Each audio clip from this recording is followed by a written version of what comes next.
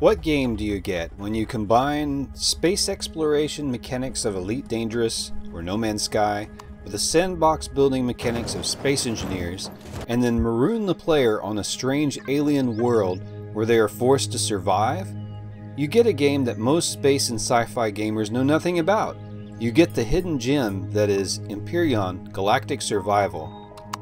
Now, I've had this game and played it periodically over the last couple of years. It has been periodically updated and improved, and I'm still learning various aspects of it.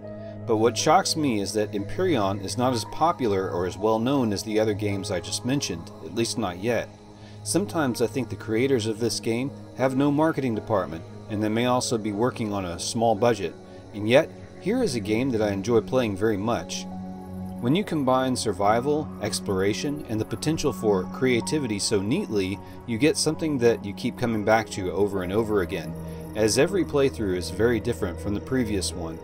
Let's talk about each of these gameplay aspects: survival, exploration, and creative building in turn. The survival mode of the game, which is the core of the game, lets you pick from a number of starter planets. These range anywhere from temperate planets like our own, to desert planets like Luke Skywalker's Tatooine, to extremely alien planets with all kinds of strange flora and fauna, and most of it wants to kill you in the higher difficulty levels. You crash land in an escape pod with just a few things to keep you alive. From there you forage, explore, hunt, and try to stay alive. There's dozens of ways you can die at this point. Obviously, you can die of starvation. Dangerous life forms like these velociraptors, yeah, I guess velociraptors are transplanted through the galaxy, will try to kill you, but you can kill them back and take their meat. There are other problems though. You cannot just go on eating raw meat without getting stomach issues, which will eventually kill you. So you gotta find a way to cook your food. You can die of bleeding, broken bones that lead to infection, poison, radiation, venom, and even alien parasites, all of which can be cured if you can forage the right things for it, such as herbal leaves, or find the right medical treatment. But yeah, that's not always easy. Oh yeah, don't forget dying from extreme heat or cold. Plus, on most starter planets, the bad guys of the game, namely the Xerax Empire, have outposts, so they may be hunting you too with drones or patrol ships. But do not fear, you can gather the resources to build a nice little house or base. You can either manually place the blocks and items, or use a stored blueprint to spawn the base after gathering the materials depending on the server conditions. Of course, the Xerax may try to attack and take over your little base, but that's where defensive turrets come in. You may want to make hover vehicles or small vessels of all types to mine, hunt, or continue exploring the planet, as usually you'll find all kinds of interesting things, both helpful and unhelpful, and sometimes just plain weird. Oh, please, what is that? Don't tell me. Now, if you're playing on a multiplayer server, the settings of that server may wipe the starter planet periodically. That means your base, hover vehicles, ships, all of it will go away after a week or two. So normally the goal on a multiplayer server is to try to get off the starter planet and find a new home as soon as possible. But on most starter planets there are starter missions you can do for credits, reputation, experience points, or as a way of learning the game. And now for the exploration aspects. On the server I currently play on, here's the planet map on our ocean planet here.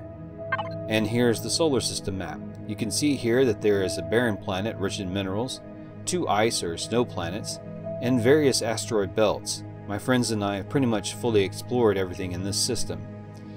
Here is the interstellar space around my home system. And out further here are all the stars with other planets that we can go to and visit. The starter planets on the server are over here. That is the area where everyone got their start, built their capital ship, and set out to explore the galaxy, although some newbies were helped off the starter planets before the wipe. You see, you must have a ship classed as a CV or capital vessel to warp between star systems using an interstellar warp drive. My own Corvette here has an upgraded advanced warp drive, and as you can see, it is quite large. Capital vessels can be small, or not much bigger than, say, the Millennium Falcon, or they can be carrier-sized and several hundred meters in length or width. Now, each of these star systems has a planetary system, and every planet you can visit Some have no danger, and some are quite dangerous. There is a lot to explore and find out there. Even though there are tens of thousands of star systems on most servers, this is not a shallow ocean. You can go on various missions, scavenger hunts, and various things to help you figure out the overall mysteries of the Andromeda Galaxy. You can hunt down bounties, pirates, Xerax, or even go pirate yourself and attack one of the trade factions. You can trade. Some people have kept entire spreadsheets on station locations and whatnot. You can run planetary sites that have been infested with legacy infestations. Very icky and terrifying stuff goes on, but very nice loot or salvage can be found there. Or if you are hardworking, you can do nothing but mine resources, and everyone will be your best friend because they'll be able to come to you for all their rare and complex builds. Sometimes even capital ships are custom built to do nothing but be the best mining ships they can be. To do all this, you need to have a few ships, vehicles, and a station or two to help you out, and that is where the creativity aspects come into play. There are a number of pre-built ship, base, and vehicle blueprints that come stock with the game. Some are great, some not so much. You can design something on your own in creative mode.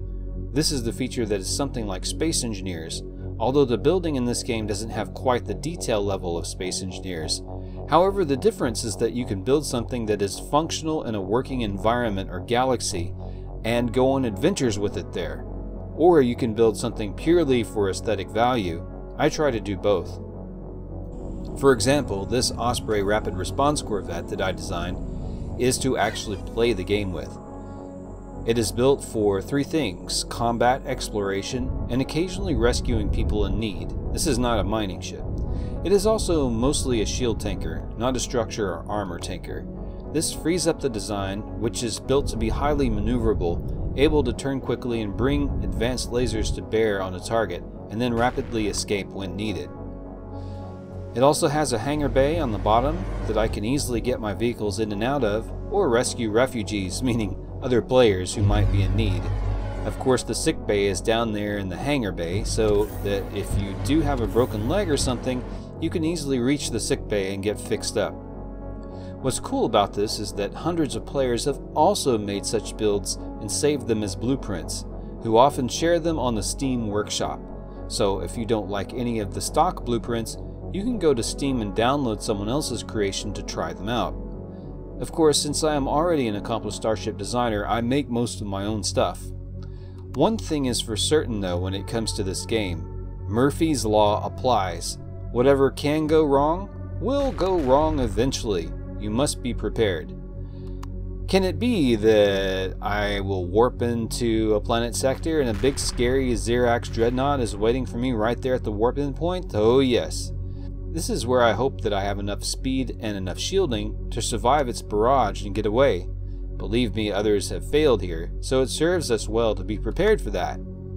The thing is, for that reason, Empyrion is a hilarious game. In no other game can I forget that my capital ship is still hovering 150 feet above the ground, and walk out of the hangar, fall, and break both of my legs. In no other game can I ask a buddy to drop me off on some gorgeous planet so that I can just go camping or hunting for a few days. This game is also heavily moddable. Every server is different. Some are PvP, some are not. Some have thousands of stars, some do not. Some have extra story and plot additions, like the new Eden mod. The server I play on is a reforged Eden server, so it is large and has extra plots and stories from the new Eden mod, but it is also a bit harder and balanced in a way to prolong the progression in the game from the reforged mod, which is what I like because for me, too easy is boring. In fact, many of the blueprints on Steam are designed specifically for the reforged Eden mod. One thing is for sure, Empyrion has loads of personality to it. It isn't perfect, still has some bugs, and it used to have a hell of a lot more hilariously entertaining bugs, but even the bugs are kind of endearing to me. This game is good, and yet it lacks a lot of the polish of a major corporate game publisher, which may explain why the game is not well known or well marketed. However, I love the scrappy kind of whimsical nature of the game, which doesn't seem to be designed to really make a profit or tick any of the AAA title checkboxes, but simply to be a fun game to play, and that's it. This game has sucked up a lot of my time, so I thought I should put some of that to use and actually make a video about it. No, I'm not shilling for the game or sponsored by them at all. I simply really enjoy playing it and wanted to share my thoughts about it. Well, thank you for watching, Space Friends. Until next time.